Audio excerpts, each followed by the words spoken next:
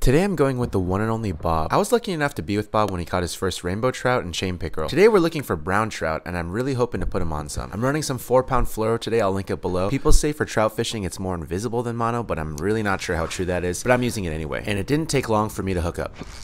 There's one. That's a nice one too. There's a handsome brown trout right around 15 inches. Thanks for playing, but I really wanted Bob to get on one. And sure enough, Yeah, that's a brown. I think that's my first brown trout. there's the look of someone who just caught a new species of fish. And as a bonus, Bob also caught this fat bluegill. All in all, a great morning, but my toes were about to freeze off, so we defrosted over some breakfast and hot coffee.